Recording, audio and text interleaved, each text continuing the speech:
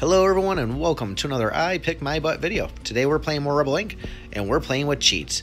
So this one's going to be called Fake News. Reputation never decreases no matter what you get up to. I will have to say that once you get to that 100 mark though, it does not increase at all. So keep that in mind. But what a lot of fun this was. I gotta tell you, I didn't think it was going to be too crazy. Reputation, but it's pretty much endless. I mean, reputation is what the whole game revolves around. And for me, that's also the deciding factor if I'm going to keep a coalition trooper around or let them go. And by the time I was done playing the game, I was doing 29 reputation points to keep a 2-tour around for a coalition. And man, I kept on pumping those things out. I actually kept on holding off on the peace deal and just kind of trying to purchase everything in the game. And even with it, I was still unable to purchase everything because eventually it just stabilized with all the civilian initiatives I had. But this was a lot of fun. I'm really having a great time with the cheats. Let me know in the comments below what you guys think of the cheats. If you're using them, what's your favorite one? I really like to know. And turns out we can actually do more than one at a time. Kind of thinking what it would be like if we just did all of them at once. Maybe we'll make that an end video there, and I don't know, that'd be pretty crazy. But this was like every other game I do, typical stuff: district representatives, outreach office, anti-corruption, universal justice, blah blah blah blah blah, PNR, regional census, you know the drill on it. And then of course civilian services, medical, school regeneration, blah blah blah blah blah. You guys get the drift. But yeah, check it out. Let me know what you think. Like I said, a lot of fun playing these cheats here. This one was cool. I do have to say, though, I was kind of a little hopeful that I could get my reputation up higher, more than 100, like a regular game. So a little disappointed on that. Devs, if you want to do something to change that, I'd really like to see how high we could get it with using the cheats on it there.